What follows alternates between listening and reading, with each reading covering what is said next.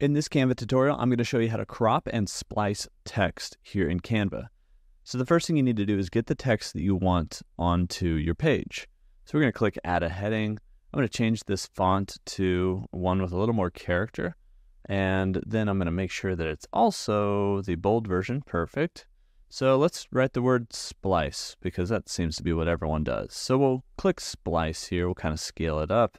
And we've got this big set of text here, and I accidentally duplicated it. There we go. So we've got splice written out here. Now what we have to do is actually export this as a vector graphic and bring it back in. So we're going to click on the splice here, share, go to download, and then we're going to go to SVG instead of PNG. You got to use SVG vector graphics for this. You can use PNG for free if you want, but SVG is going to give you that vector that is infinitely scalable, so you're not going to lose quality. Yes, it's a Canva Pro feature. You can try it for free in the link in the description. Make sure you have transparent background check marked, and we're going to download. It'll go to wherever your downloads folder is, so just go find that folder. You can actually click and drag it right into, well, not the whole folder. We're going to click and drag this specific file into our document. So now what you'll see here is we still have the text, and then we have this piece, which is basically the entire document exported out as a vector graphic.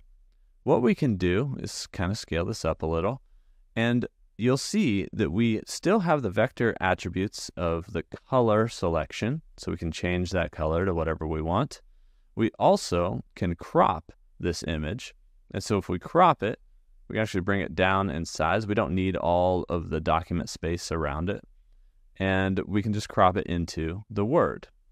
Now I can make a new page, I can work on this page, it doesn't really matter. The only thing that isn't editable anymore is the text itself. That's why you want to get the text to be the word that you want, and then export and bring it back in. So we're going to go ahead and add a new page. I'm just going to Command or Control C to copy this piece and add a new page, Command or Control V. So now that we have this element, we can actually do a quick little splice of it here. So I've got this splice, and I'm going to go to crop, and then we're going to crop about halfway into it. And you could easily splice like this. You could also even rotate. So within this crop, we have a rotation. So we could rotate a little bit if we wanted to as well. And just kind of position this where we want to splice our text. Now, once we get it to that point, let's see, I'm going to put it right in here, I think. Once we get it to that point, we can click off. And so you see we have like half our text. Well, we need the bottom half too, right? If we're going to splice this text.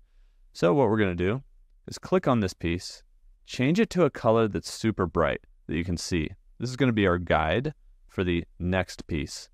And then we're going to right click and duplicate.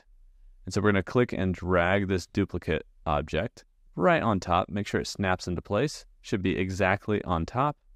Going to change that color back to the color we would want, like black. Then we're going to edit the crop of this top one to be actually cropping the bottom portion. So we're going to go to crop again. And then what we want to do here is just click and drag the crop area all the way down. So it's, showing all of the text. And then we're going to drag the top portion of it down, and you'll start to see that there is the pink version behind it. And so we want to line that up with the end of the pink version and let go.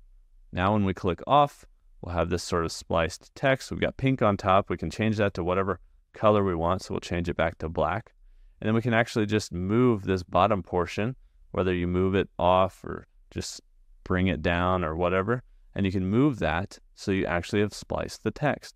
Now we're still a little bit rotated, so we could probably grab these two and rotate this piece back if we want to, so that your spliced text is still straight across, but the splice is kind of in between it. Or you don't have to do that. You can kind of keep it rotated. You also don't have to do that rotation.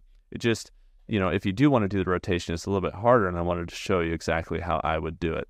So you can maybe offset this a little bit, use your arrow keys to bump it around, and that's how you can really splice text here in Canva.